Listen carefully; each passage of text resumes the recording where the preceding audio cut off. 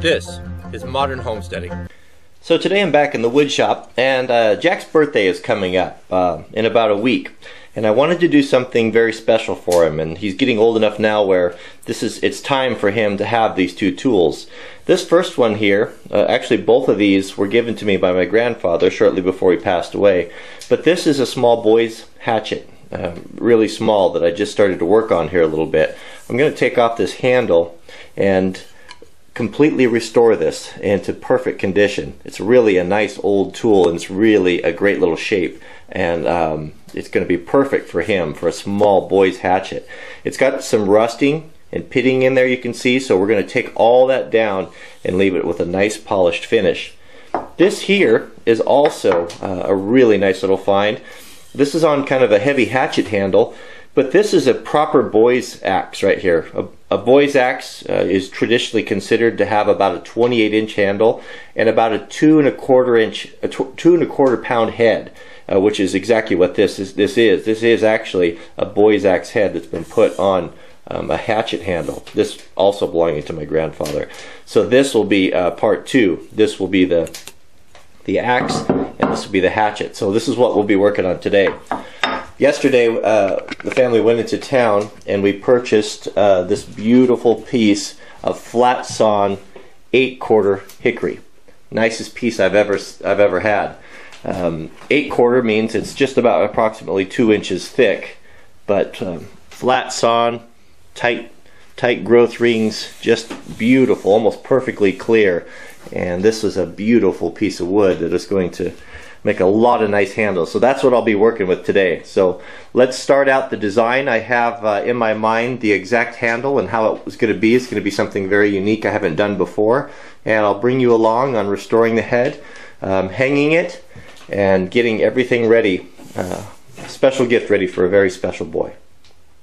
So the first thing we'll do is cut off Granddad's old handle here.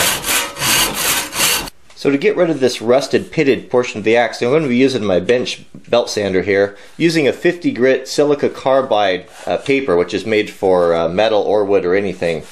Be very careful here, and I'll grind this down by hand, being sure that I don't overheat anything, and working out all that pitting. I started a little here on the other side. You can see it just touching it up a little bit, and then we'll polish all this and have a beautiful axe head.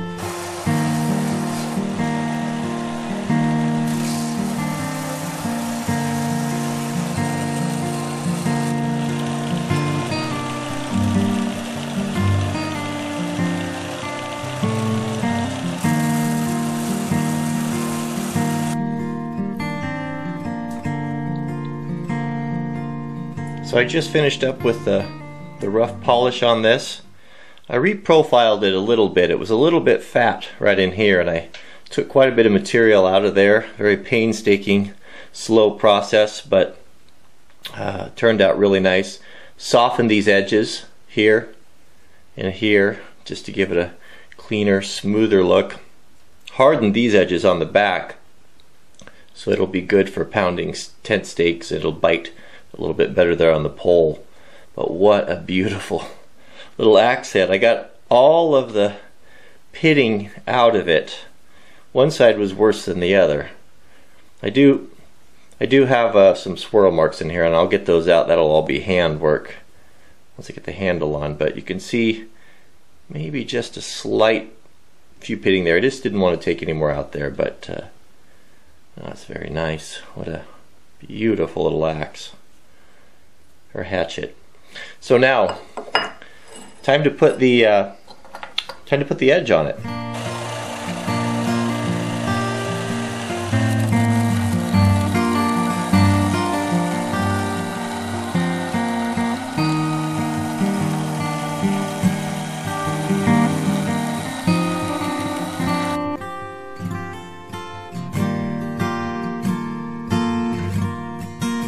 So here's the rough grind on the edge there. Because this was so small, I couldn't use my normal method. I had to do it freehand it, but turned out great. Still got the wire on it, but I'll take all that off. I'll finish all this off by hand. This is a rough 60 grit. I don't like to have it too sharp when I'm working on it, putting the handle on, because I tend to end up cutting myself, but good condition, good shape.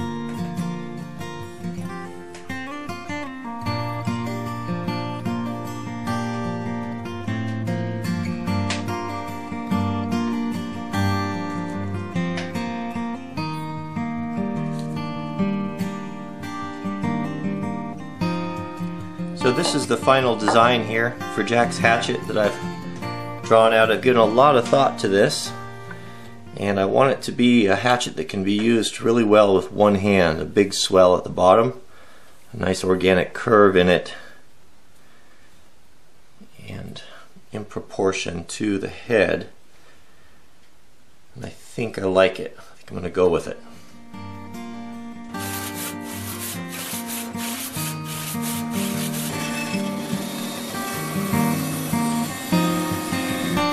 So here's what I came up with the design. You can see the side profile there.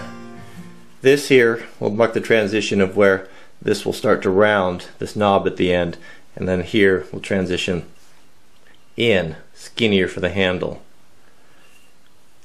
Here, swell out, right where the head will come in, and then skinnier for the top to fit to the eye of the hatchet head.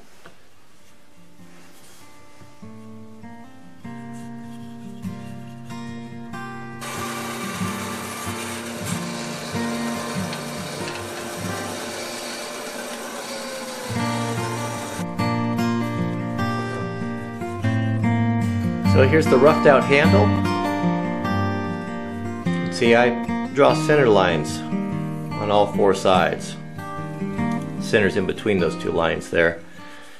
Visual cues, so I know how to, so when I'm removing this material I can keep it symmetrical.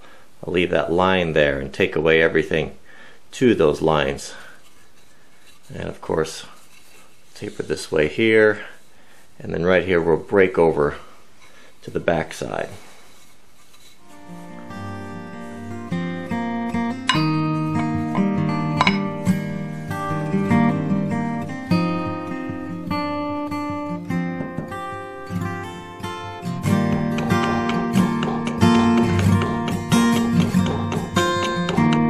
So here's the finished product.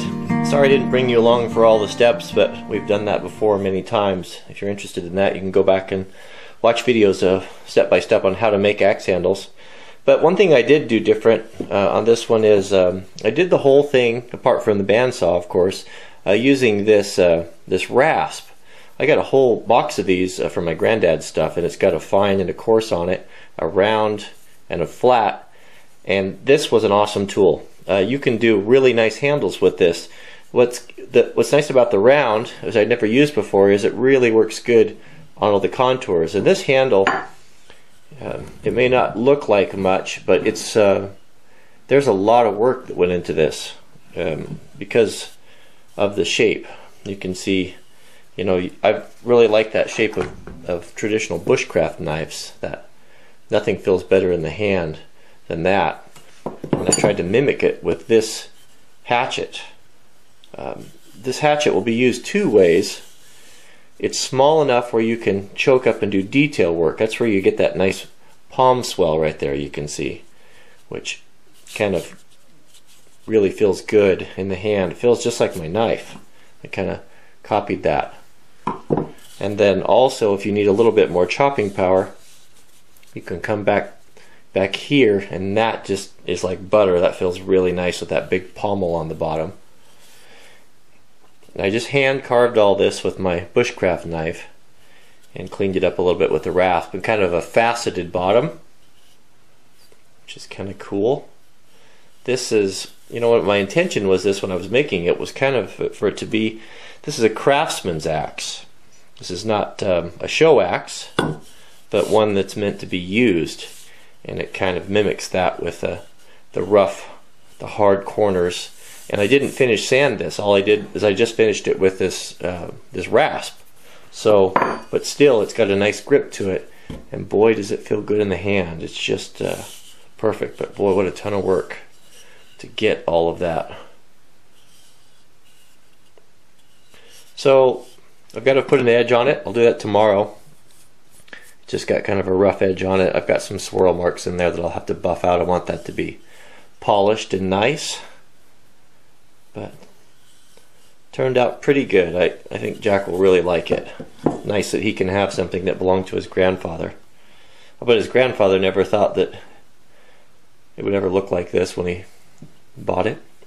So one question I wanted to ask you is, if you guys that have had boys around the 8 or 9 years old, Jack's going to be 9 here pretty soon, and I guess in a week. And if you've had gifts that you've given or made that were really memorable, that really were fantastic gifts, I would like to hear what they were. If you can give me some ideas. Of course, I'm going to give him this, but I thought maybe one more thing. So if you have something that was really meaningful for your children that you gave as a gift, I'd like to know about it. So please leave that in the comments, and we can share that with each other. Guthrie. Is Jim Guthrie beg of pardon? Rush Led Zeppelin wrote, I love the series. Tom Bombadil. Bombadil comes to mind.